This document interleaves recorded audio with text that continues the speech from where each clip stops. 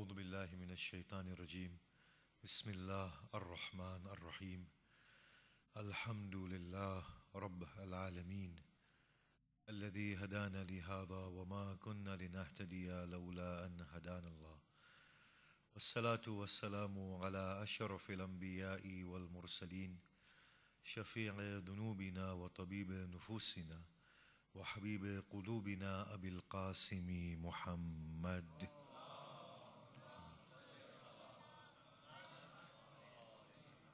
وآله الطيبين الطاهرين المعصومين المظلومين وأصحابه المنتجبين ولعنة الله الدائمة على أعدائهم أجمعين. بسم الله الرحمن الرحيم. رب اشرح لي صدري ويسر لي أمري واحلل عقدة من لساني يفقه قولي. أما بعد، السلام عليكم جميعا ورحمة الله وبركاته. أعظم الله أجورنا وأجوركم بمسابنا بأبي عبد الله الحسين عليه الصلاة والسلام. Just a follow on from yesterday, we stated we cannot understand justice and we cannot confine God to being just. This would be depriving God of His right and limiting God. However, God can limit His own self. So Allah says, Inna Allaha laysa bi-dhallamin lil-abid. Allah does not oppress His creatures. When we talk about justice and God not being oppressive, it has an impact on our outlook, on the way we organize ourselves, in our own self, and these statements of God are to be seen in their existential capacity. If you look at the world of ours, it is in a fine balance, and this beautiful balance allows the world to evolve and to grow. Similarly, the human condition requires a balanced state between matter and between the mind, between the spirit and between the body, between here and hereafter, between the individual and the family, between the family and the community, so on and so forth, between one religion and other religions. This is Adala playing its part fully. Now, when we stated that we can never understand Adala, it is true, because we are always evolving and growing. We are of an evolutionary nature. What is just today may not be just tomorrow. That is the problem we at hand. In the Prophet's society, slavery was allowed. That was in accordance with justice. Today, slavery is inconceivable. It would be inconsistent with justice. Can you see this? So Allah subhanahu wa ta'ala commands us, Inna Allah ya'muru bil-adli wal-ihsan. Allah commands with justice and ihsan. I'm going to explain this slightly as we go into today's lecture. What Allah says here by Allah commands with justice is that do not do unjust to anything. You will never understand the meaning of justice, but don't do injustice. So always look at the balance, and when you find inadequacies, bring it to par with balance and justice and righteousness. It might not constitute justice for tomorrow, but for today you're understanding it is justice in an inverse manner.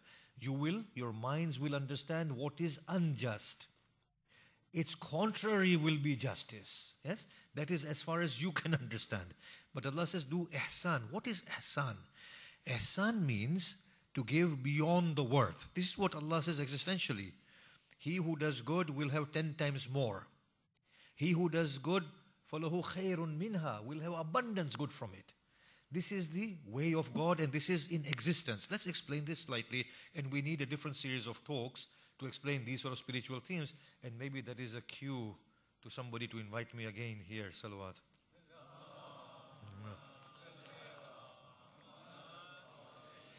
And if you don't give enough sadaqah next time around, I'll be back. So if you look at things existentially, when we feel good about the world, what does she do? She responds to us in a befitting manner. When we are feeling nice within ourselves, when we have a positive outlook, the world tends to us in a positive manner. The Prophet was a very positive person, not positive in the modern sense of positive thinking, positive in his soul. He was very God-centric.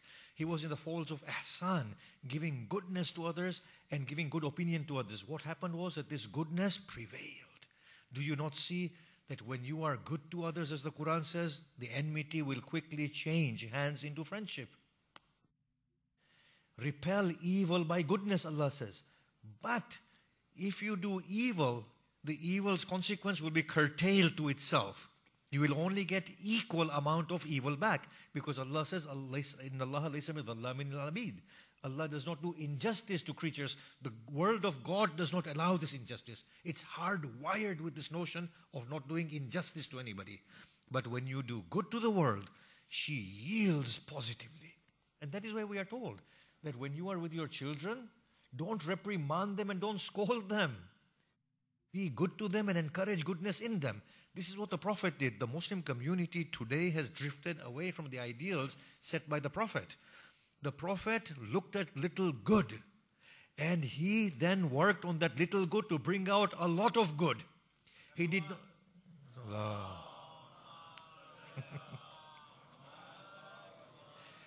He did not focus on the negatives.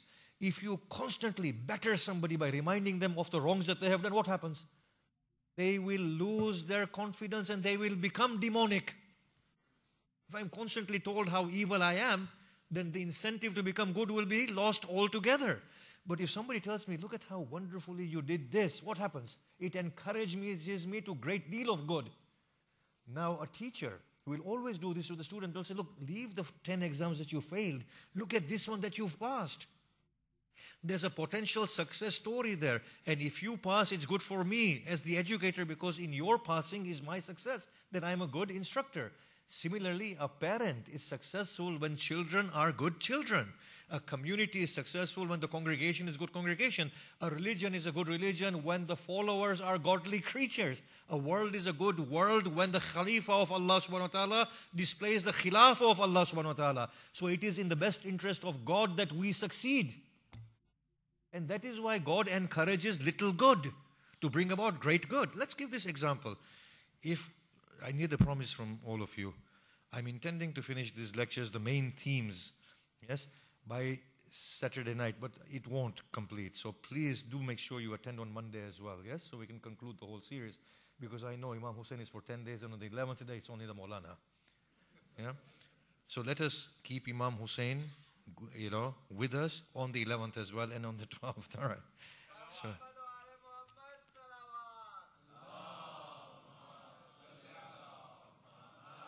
The worst thing is not being able to complete the topic. That's the worst thing ever. Yes, so inshallah we can complete it properly. So, and that's why I can just focus a little bit more on this explanation. So somebody, and you've heard this on so many occasions, the law of alcohol, prohibition of alcohol came steadily from Surah Baqarah, from Medina onwards, right? Now somebody came to the Prophet and he said, Ya Rasulullah, I can't stop alcohol. Now imagine somebody having the nerve and the guts to say this to the Prophet, I can't stop alcohol. It's like somebody coming to the Maulana, I can't stop cigarettes, for example. So I don't smoke. So the Prophet...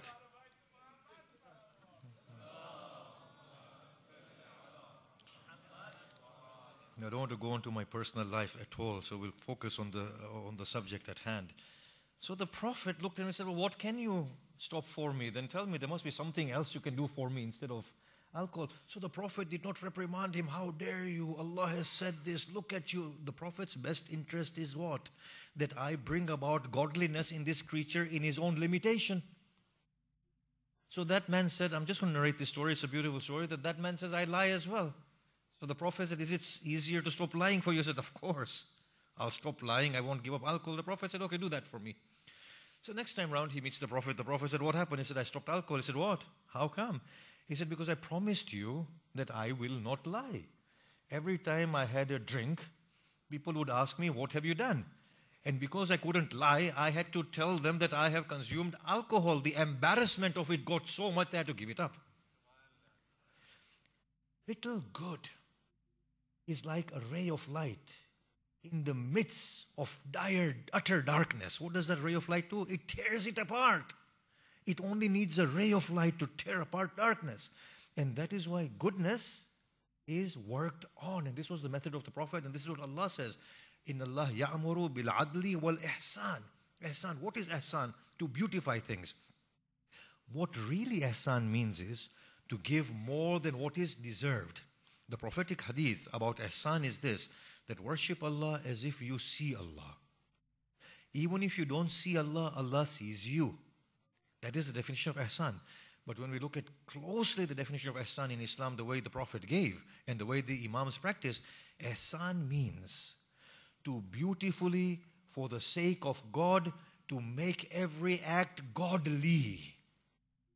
So when somebody does wrong to me, my response has to be one that a Khalifa of Allah should offer in place of Allah. What does Allah do? He is Rahman and Rahim, isn't He? So the Khalifa of Allah is supposed to offer a response of ihsan far more than what is deserved by the recipient. Doesn't Allah give us far more than what we deserve? How much do we deserve of this ni'mah of Allah subhanahu wa ta'ala? Look at the foolish minds we are. We value gold and silver and diamonds, don't we? But tell me, the most valuable thing is what? The air that we breathe. And the next one is water that we drink. The most valuable commodities that we have, through which life is sustained at every instance, are those things that we don't even recognize. If God really wanted us to fall into prostration, what would He do? He would have some form of outage of air. Yes, He would bring about curfew or shortage of air, that from this minute to this minute you will not breathe. But Allah is Muhsin. He loves ihsan. So ihsan means to encourage goodness and to bring about goodness in the most beautiful way that is befitting. So that is the system of God. So when the Prophet came, he did nothing but ihsan. The people who had buried 6 daughters, what did he say to them? He said, start afresh. Those people went away crying and lamenting. And then they became the best of people. Do you know that? I always say this, that my job is to curse the ISIS. Prophet's job is to make them into finest humans.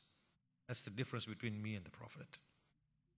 The Prophet comes to monsters and makes them into finest humans. People like me come to find humans and we make them into distorted monsters because of the Islam that we have understood. So when we talk about ihsan, we are not talking about justice. We are saying that we can never understand justice. We have to go a level beyond as the Khalifa of Allah. Now we come to the article of faith, that is prophethood. Now, we can't really prove and substantiate the Prophet's prophethood. It has to be done through miracles, yes? So it's an indirect way. The Prophet's miracle is the Quran. So we have to talk over the Quran. The point of the Quran is the most disturbing point. It is the book that is a communication from God, which brings about a godly community. And it is the book that is driving a community of people who subscribe to it to the pits of destruction. It's the Quran that has driven us to our destruction today, isn't it? Everybody is a kafir. Everybody is going to hell. Everybody is najis. We can plunder, we can cheat. Everything is justified through the Quran, isn't it? The ISIS take Yazidi girls as slaves. It's a barbaric, inhumane, monstrous act. But where is it justified? From the Quran. Waging war from the Quran. But I ask these people, oh, you who read the Quran and bring about this monstrosity, the Quran was there to reform people. It is from Allah subhanahu wa ta'ala. Allah is nothing but goodness. Allah is the promoter of life. Allah produces and encourages production and productivity. Where do you see in the world of God any destruction? Even if there is a volcanic eruption or a tsunami, it is only there to accommodate greater level of growth. Show me one instance in this beautiful creation of God where there is destruction not accompanied by greater growth.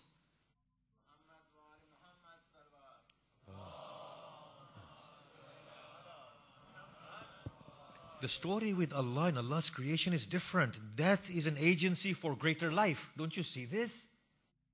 Calamity is an agency for growth of the human intellect and mind, intellectually, morally, and spiritually. There is nothing but productivity and growth in the world of God and encouraged by the Quran. How can the people who read the Quran as a book from God be so destructive and brutal and merciless? It shows here that something has gone amiss and something has gone wrong. It's an article of faith The Prophet's prophethood is contingent upon the truthfulness of the Quran. Once the Quran is truth, the Prophet's prophethood is verified.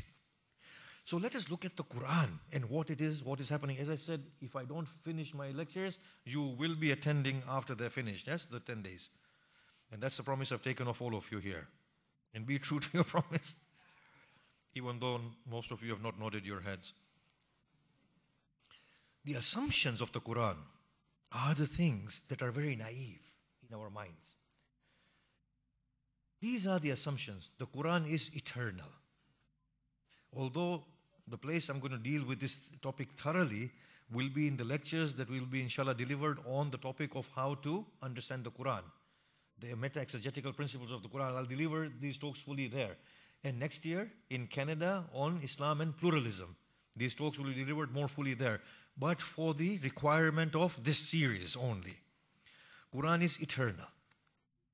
It is absolute. It is universal. These are the notions we have about the Quran, don't we? And that Quran is to be understood in its literal sense. Yes? These are the things that we understand about the Quran, don't we?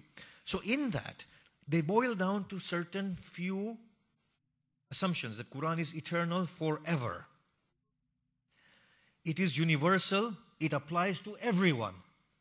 And it is to be understood in its literal capacity. These are the three main assumptions of the Quran that we have. Yes? Today anybody will say this is in the Quran, this is not in the Quran. Yes? As if it applies universally. It is the word of God till the day of Qiyamah. True? And is to be understood literally. So according to this, the ISIS are not wrong in taking slaves. Because slavery is not banned in the Quran. Can you see this? It is eternal, applicable universally, yes, to all regions, and it is to be understood literally. Yes? According to this, therefore, there have to be 2 female witnesses to 1 male witness. Agreed? According to this, therefore, the inheritance has to be the way the Quran has described it. Yes?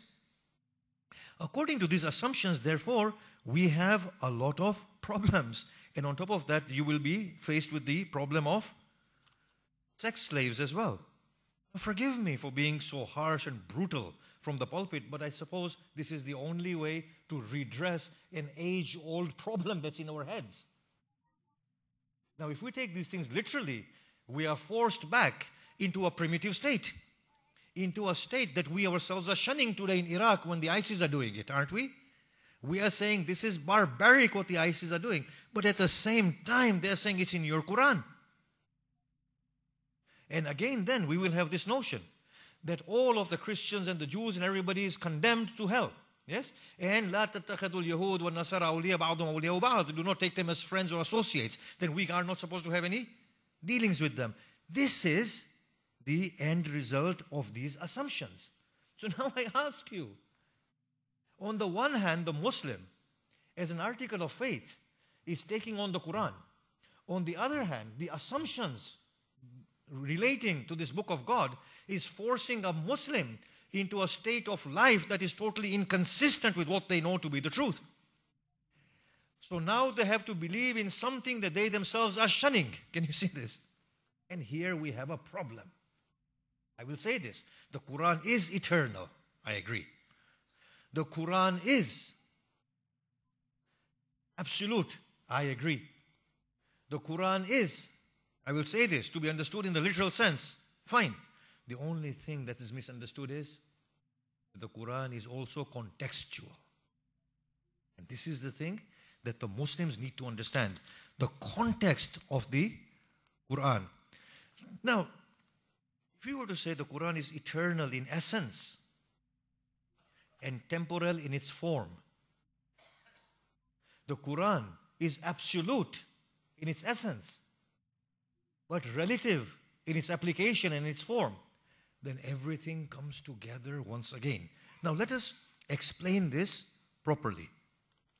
If you look at the human community, as I often use this word, is an evolutionary truth. The existential truth is an evolutionary truth. From the time of Adam till now, what have we done? We have evolved. We have grown. We have acquired more sophistication. And this is no different from the evolutionary growth of a child. The child will grow from the cradle to the ripe old age. At every point, we will teach the child certain salient truths and other things that are formed on those salient truths that keep on changing. That is the way it is. We say to the child, don't lie. Don't lie will remain the truth till the end of life. We will teach the child, be charitable. That will remain the truth. We will tell the child, pray to Allah. That will remain the truth. But how do you pray will keep on changing as the child progresses. Today, make a little prayer before going to bed. Tomorrow, read a little bit of Quran. Day after that, do a bit of tasbih. Day after that, do namaz. Day after that, go and do amal. That will change. But the prayer aspect will never change. Relate to God. Say the truth. But you can shout and say the truth if you're a little child. But when you are an adult, you can't shout. Say the truth calmly. When you're a child, you can fight and say the truth. Now you're an adult. You don't engage in debates. It's below you. You are a scholar. Engage in discussion. It's befitting for you. So what is same and what is changing? The salient eternal truths are the same. The way in which it is packaged in accordance with the evolutionary trend is changing. Similarly, if you look at the Quran, and please listen to this carefully, the Quran talks about kitab. We gave Musa the kitab. We gave Isa the kitab. We gave you the kitab. What is the kitab? The Quran says, ذَلِكَ الْكِتَابُ لَا رَيْبَ فِيهِ. This book or that book. I mean, even if we say that, it reduces to this because we're talking about the Quran. But Quran's emphasis is on the book. That the book came as Torah. Book came as Injil. Book came as Quran. Now Allah subhanahu wa ta'ala says, بَلْ هُوَ قُرْآنٌ مَجِيدٌ فِي لَوْحٍ مَحْفُوظٍ.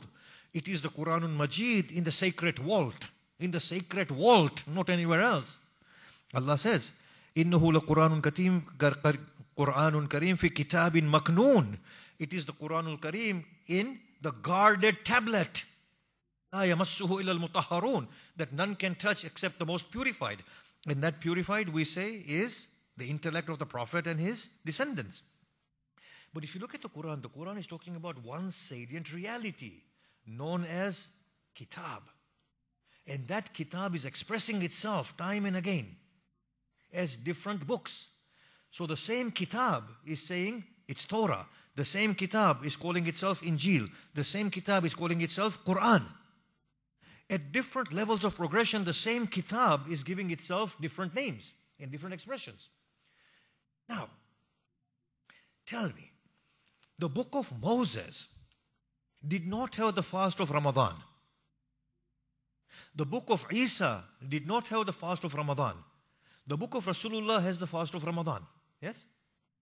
The book of Moses did not have the 5 prayers. The book of the Prophet has 5 prayers. The book of Moses did not have Hajj. The book of the Prophet has Hajj. Allah says in the Quran, I gave them their Sharia, I have given you your Sharia in the Quran. I gave them their manasik of Hajj, and then whatever they did, I give you your manasik. I gave them their rituals of sacrifice, I'm giving you your rituals of sacrifice. He's saying, I've done the same for them, I've done the same for you. I will say, Allah, then what is changing? Why did you reveal a different book? Why was the book revealed in a different way? Think about this carefully. What changed from Musa to Isa? Did lying become permissible? Did cheating become permissible? Did killing become permissible? Did ungodliness become permissible? None of them. Whatever Moses said was what Jesus said, was what the last prophet said. The salient truths have always been the same. Speak the truth. Value life. Be charitable. Do not cheat. Do not kill. Do not plunder. Do not exploit. Do not demean the other. All these beautiful godly sentiments are carried forward in every revelation. What has changed? The packaging of it has all changed. Can you not see this? There was a punishment of that in the Torah. Yes? In the Torah, There was high level of punishment of death, stoning to death and this to that, and anybody found going on the holy mountain was put to death, whatever. They were killing people left, right, and center. Jesus came. They brought a woman to her and they said, look, she is guilty of fornication. Isa salamullah alayhi looked at the floor and he was writing something. Then he looked up, he said, lest he who has not sinned cast the first stone. Everybody left. But still, it's in the scripture of Isa. When Rasulullah came, the Quran does not have any punishment of death at all. What has changed? We have grown. So those salient truths have been packaged differently. You can scold a child, but you will not go and undignify a grown man by telling them off. You will reason with them. In the time of Moses, they were stoned to death. In the time of the Prophet, he understood that these people are noble creatures. I can no longer stone them to death. There is no verse of stoning to death in the Quran. There is no verse of killing anybody in the Quran for any crime. You know this? So now, let us carry on. That the thing that is true and salient has remained salient throughout. The thing that has changed has been the packaging has changed. That is what we are not understanding. And the book is a different reality altogether. Now, I will ask a question before we go further into our analysis. That the Kitab is something else and Quran is something else. Yes? Now, in Quran we have abrogation, don't we? Verses of the Quran are cancelling verses of the Quran, aren't they? If they are eternal and universal and applicable to all time, then why is one verse cancelling the other verse and both of them are in the Quran? Both of them are eternal, both of them are universal, and yet one cancels the other one. How do you make sense of that? Only within the evolutionary track. That level of law was needed at that point. As the community matured, another level of law came and cancelled the first one. It's still eternal in essence, but the form has been moved. I ask you, from the time of the Prophet Muhammad till now, has the human community evolved or not? Today we will say slavery is not allowed. But the claim of eternity in the way that we understand does not allow it. It is eternal in essence. The packaging of that eternal sentiment might be temporal. Now, let us go in there, in this. Inna anzalna ilaykal kitab bil haqq. We have revealed the book to you, O Muhammad, in truth. Yes? So the book has been revealed to you. Fine. Tanzilul kitab min al-ghafurul hakim. Min al-azizul hakim. Revelation of the book from the Aziz, the mighty, the Hakim, the wise. Tanzilun min al-Rahmanur Rahim. Kitabun fussilat ayatuhu Qur'anan Arabiyan liqawmin ya'qilun or ya'lamun. It's a revelation from the Rahman and Rahim of a book whose verses have been separated as Quran. So the book has been given in the form of the Quran, Arabian in an Arabic language, which shows that Arabic is not essential to the Quran. It has been revealed, the book has been revealed in Arabic for the people who understand, just as it was revealed in another language before it. The book is a mighty reality that is revealed in the form of the Quran. You see this? So the eternal truth carried in Torah, Injil, is the same eternal truth carried in the Quran. Hamim wal kitabil mubin. Hamim and the apparent book. Inna ja'alnahu Qur'anan Arabiyan. We made the book into an Arabic Quran. So the Arabic Quran is a reflection of the book. The book is another reality. A grand reality that is reflected in the Quran. Can you see this? So here the essence is eternal. Essence is eternal. The form can change. Hamim wal kitabil mubin inna anzalna hu fi laylatin mubarakatin. Hamim and the apparent book. We have caused it to be revealed in a blessed night. Now, I will ask you a simple question before we go into this further. Allah says, there is no dry, there is no wet, save it is in the Kitabul Mubin.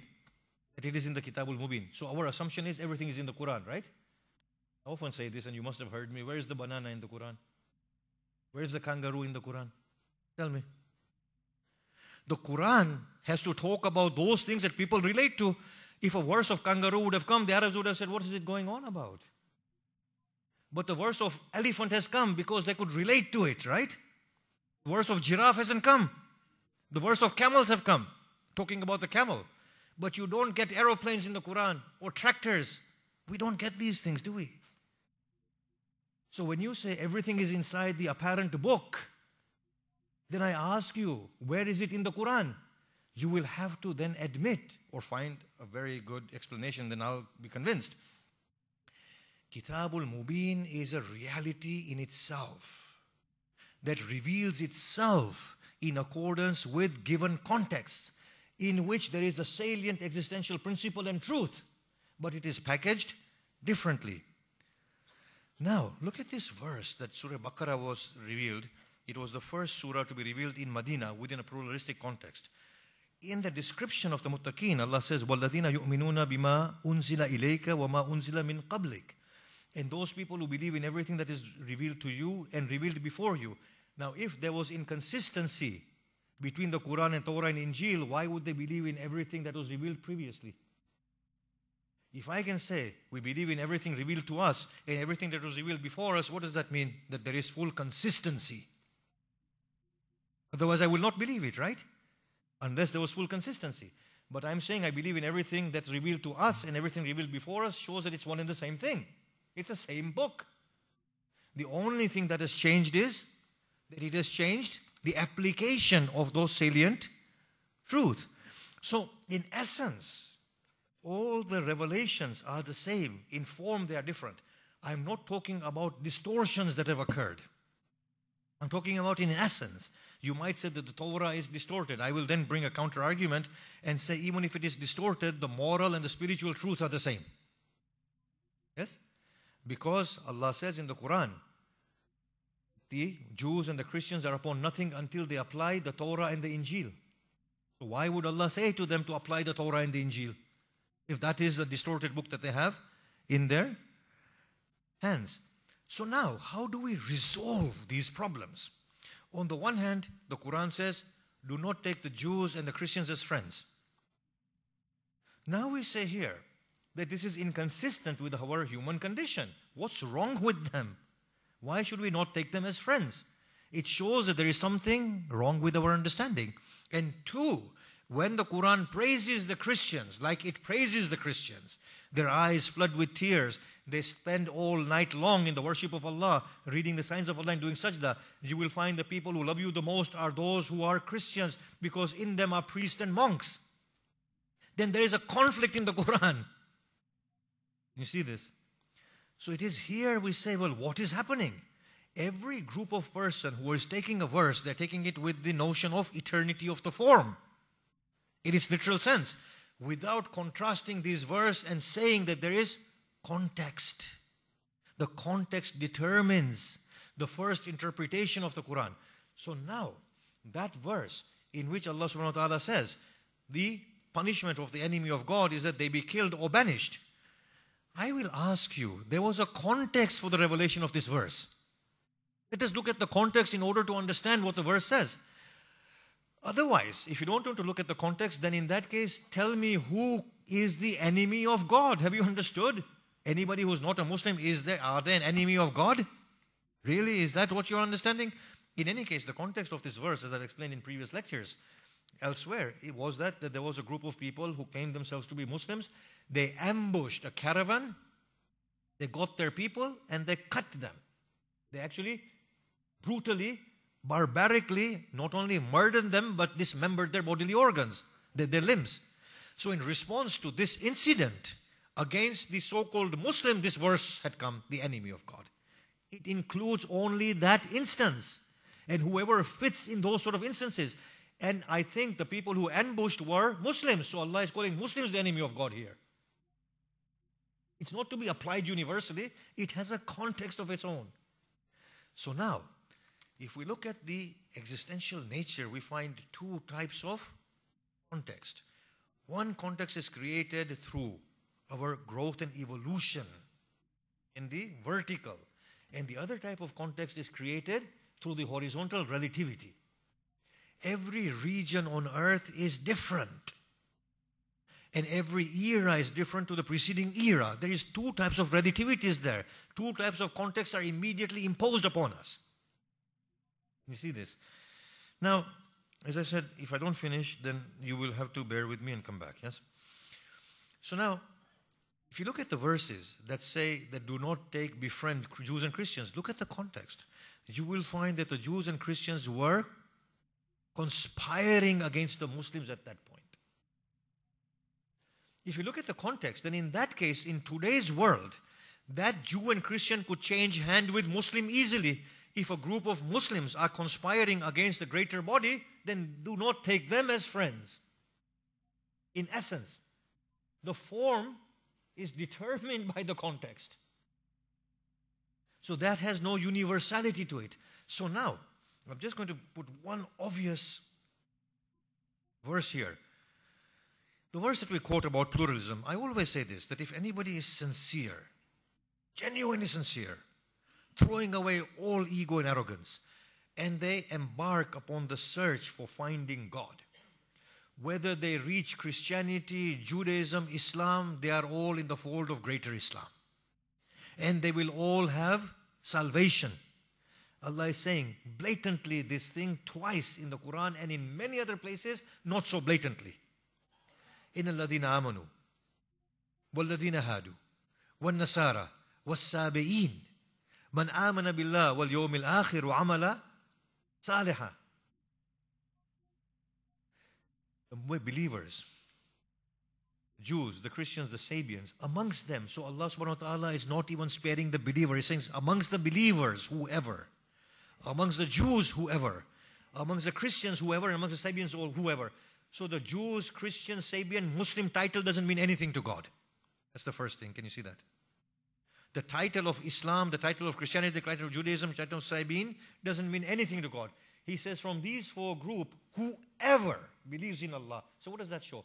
There is a belief beyond Islam. There is a belief beyond Christianity, Judaism, and Sabianism. Isn't there? Whoever amongst the Sabians believes in Allah. So it shows that whoever within a formal group sincerely yields to Allah and understands the hereafter and a sense of responsibility and then performs righteous deeds, and we will explain this in the next lectures, that righteous deeds means what? It means how we grow through knowledge and through devotion, coming to the fullness of our existence, and that is the meaning of salvation. That certificate in which the teacher writes pass is not pass. Pass is what's in the head of the student that he was transmitted on the exam paper. That pass mark is only a reflection of what the student has done. Paradise is only a reflection of what you and I are doing. Paradise is not like a pass mark. The pass mark is indicative of what the student has in them. The paradise is indicative of what we have become within ourselves. So whoever amongst the Muslims, the Christians, the Jews, the Sabians, whoever amongst these formal groups believes in Allah, the last day, and does righteous deeds, they will have their paradise. Finish. This is what Allah is saying. And if sincerely, for the sake of Allah, somebody has become a Sunni, then they are on salvation. If sincerely somebody has become a slave of Allah and they are Shia, they have their salvation. Don't you see this? And if a Sunni knows that Imam Ali was the first Imam and then denies it, then that is problematic. Can you see this? If a Christian knows that the Prophet Muhammad has come and is the final prophet and then denies it, then that is kufr. But before that, it is not kufr. So now, this verse is contrasted by another verse. Now I want you to listen to this carefully. قَاتِلُوا الَّذِينَ لَا يُؤْمِنُونَ بِاللَّهِ وَلَا بِالْيَوْمِ الْآخِرِ. Fight the people who do not believe in Allah and they do not believe in the final day. وَلَا يُحَرِّمُونَ مَا حَرَّمَ اللَّهِ. And they do not make haram what Allah has made haram and His Prophet has made haram. وَلَا يُرِيدُونَ دِينَ الْحَقِّ. And they do not abide by the right religion. مِنَ الَّذِينَ أُوتُوا الْكِتَابِ. From the people who have been given the book. So it's the Jews and the Christians. So somebody will say to me, what about this verse? I will say, have you read the verse accurately? It says, from amongst the people of the book who do not believe in Allah and His Messenger. And that verse was saying, from the people of the book who believe in Allah. Sorry, this verse is saying, amongst the people of the book who do not believe in Allah and in the last day. And that verse was saying, the people from the book who believe in Allah in the last day. It means that many Muslims do not believe in Allah in the last day. The people who killed Hussein ibn Ali did not believe in Allah and the last day, even though they were Muslims. Does that make sense? Person who struck the sword on the head of Ali ibn Abi Talib was not a Muslim despite being a Muslim. Because he did not believe in Allah and the last day. We are talking about the people of the book and the people of the Quran who believe in Allah beyond the formal Islam that we give lip service to. So when you look at these verses, you will find no conflict in them. You will find that they are in different context. They can reconcile. Now if you look at the Quran accurately, what does Allah says? لَقَدْ حَقَّ الْقَوْلُ عَلَىٰ أَكْثَرِهِمْ فَهُمْ لَا يُؤْمِنُونَ. Finish. Oh, Rasulullah, despite the majority of the people becoming Muslims, he says they will not believe. Finish. Allah does not hesitate to declare the Muslim kafir inside the Quran. He does not hesitate to declare the Muslim mushrik in the Quran. He does not hesitate to declare the Muslim munafiq inside the Quran. There are two levels we are talking about, the formal and the inner. Whoever is sincere and wherever they stop in the journey of sincerity towards Allah, genuinely, they are in a state of greater Islam. Now, if we look at the Quran properly, in its proper existential capacity, in its proper context, then it makes full sense. But if we go with the naive assumptions of the Muslims, then the Muslim can never be the agent of God or the Khalifa of God on the face of this earth, because what he believes to be revelation bars him from the khilaf of Allah subhanahu wa ta'ala by immediately imposing biases on his mind. But that is nothing to do with the book of Allah. It is to do with the limitation of the understanding of the people. Somebody went to Imam Sadiq Salamullah alayhi.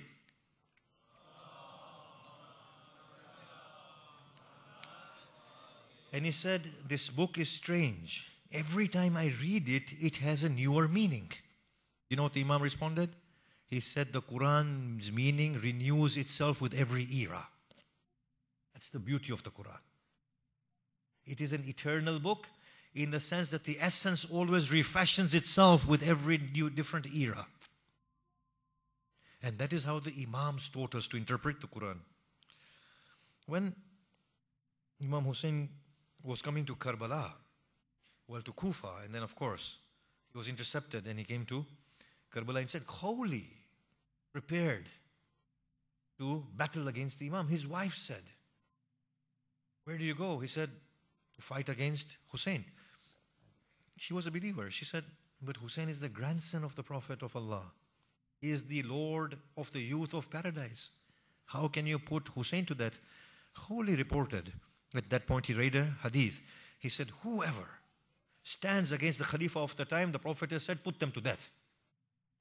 Now, first and foremost, such a hadith does not exist, let's say. Even if it did exist, the understanding is in essence that whoever stands against righteous Khalif with a false claim, put them to death. It does not mean put Hussein ibn Ali to death, who is the real Khilafah and the Khalifa of Allah and the Prophet. This is what this sort of literalistic understanding does. It drives us to this pitiful end and to this calamity in the name of the most noble one. When today the people say that, their Islam, there's something wrong with it, instead of shying away, we should say, let us look into it. Let us see what is, according to you, wrong. At least entertain that criticism. At least look into it, because then we can unravel it. And we can be guided aright to a greater sense of right. Much greater sense of right. And we understand this glorious book in the fullest sense of what it means. We go to Karbala. We find throughout the journey, Bibi Zainab filled with anguish. It's amazing the way she was. She is preoccupied with her Hussein. She cannot understand a life without Hussein. We find an incident on the night of Ashura. Imam Hussein awoke abruptly from his sleep and he said, Inna lillahi wa inna ilayhi raji'un. And then he recited poetry or time. Oh, be unto you as a friend. How many have awoken in your lap as comrades, only for you to place them beneath the earth before nightfall. When she heard this, she slapped her face and she cried and lost consciousness. She could not bear the thought of the death of her brother. So what do we find with Lady Zainab? We find her constantly spurring the people of Imam Hussein to support Imam Hussein, to find greater numbers of supporters. Lady Zainab, it's amazing. Akbar has fallen from his steed. Shaykh Abbas says that when Hussein appears, he finds a woman wailing. Hussein asks, O maid of God, who may you be? Lamenting at the body of my youthful son. She said, Oh brother, I am your sister. We ask her, why did you do this? She responds, I knew that that wound in the chest of Akbar would take the life out of my Hussein. And I wanted to become a veil between Hussein and his Akbar. We find her defiant, not letting and wanting her brother to die. When death became imminent, you know what she said? She said, Oh brother, in whose care do you leave me? I have no grandfather, father, or brother. This is Zainab. Battle breaks out in the morning. In the beginning, entirety of the forces engaged with each other. When the numbers of Imam Hussein dwindled and none but his close family and companions were left, it was an Arab tradition that battle be conducted as single combat. One person from the side of Imam Hussein would go and one person from the other side would come. But the treachery of that side was that without being able to withstand the blows of the side of Imam Hussein, would surround that one individual and put them to death. But since the numbers in the camp of Imam Hussein were so few, he had to send them one by one. Zainab looks at her two children. She says, Oh Muhammad, what is it that you intend? Do you not wish to give your lives? Shall I see Hussein being killed and you still being alive? Why do you hesitate? They tearfully say, Oh mother, we go to our uncle. Whenever he looks at us, he turns his face and begins to weep. What may we do, O mother? He says, Fizza, go to my brother. Ask him to come to me. Fizza goes to Hussein. He understands. He refuses. The Zakirin say that Zainab sends another message. O son of my mother, do you wish to see your sister appear before you? When he hears this, he comes to the tent. When he comes to the tent, Imam Hussein does not look at Zainab in her eyes. He says, Oh brother, look at me. When Hussein looks at Zainab, he says, Oh Hussein, what shall I respond to our mother Fatima on the day of Qiyamah? But what about Abdullah or Zainab? What face shall you show to him if they are killed? Oh Hussein, you understand not. Abdullah gave them to me for you. He said, if battle breaks out, send them too for the help of Hussein and let them be killed. Hussein reluctantly gives permission. We find this in Maqtal. Zainab has brought new garments with her. She dresses them in the new garments. She combs their hair and cleans them. Which mother have you seen that sends her children to death as grooms? Go, O children, go. Zainab takes to the prayer mat. Fizza stands at the door of the tent. They come to Hussein. Hussein prays for them. Abbas causes them to ascend upon their steeds. They are little on in Muhammad. Hussein sends them. Abbas and Hussein stand upon a small hill, watching the two children. Zainab has said to them, Harun and Muhammad, if you find Umar ibn Saad, behead him. If you find yourself at the water, do not drink. The children are going. Umar ibn Saad asks, who are these? What are they doing in the battlefield? They are too young to fight. They are the children of Zainab. I stand perplexed at the love this sister has for her brother, sending the apples of her eyes to the battlefield. The children engage in their battle. Fizza looks at Hussein and Abbas. The children are fighting. They kill a great many number. Umar ibn Saad says, surround them and finish them off. They surround them. Muhammad is struck upon his head. As Muhammad is struck upon his head, he descends upon the plains of Karbala. Aun rushes to Muhammad and says, "Oh Muhammad, fear not, my dear brother. I too shall join you very shortly." Muhammad fights and Muhammad is put to death.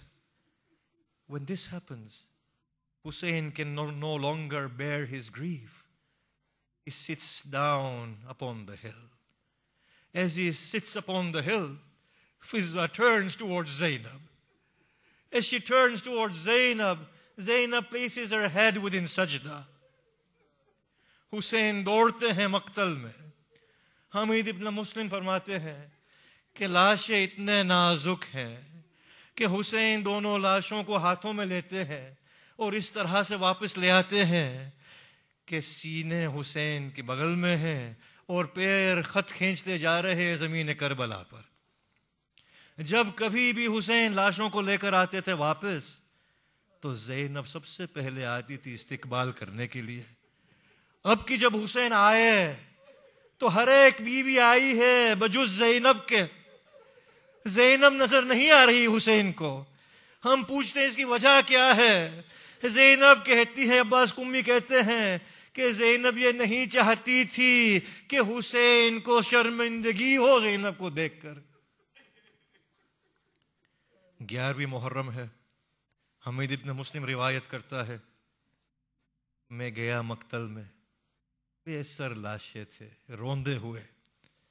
हर लाशे पर कोई न कोई थी ban करने वाली, रोने वाली.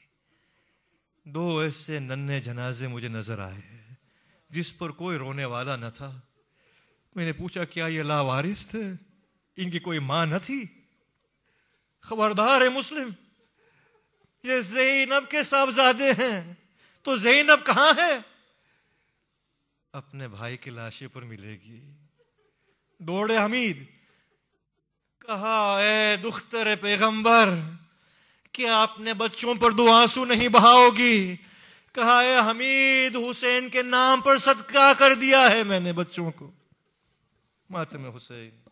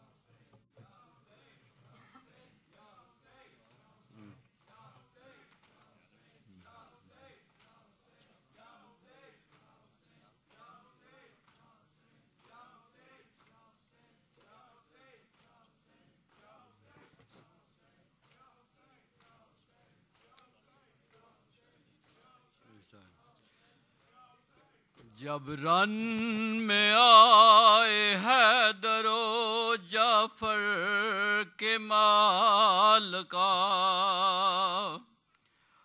और बेकसों पे टूट पड़ी फौज अश्किया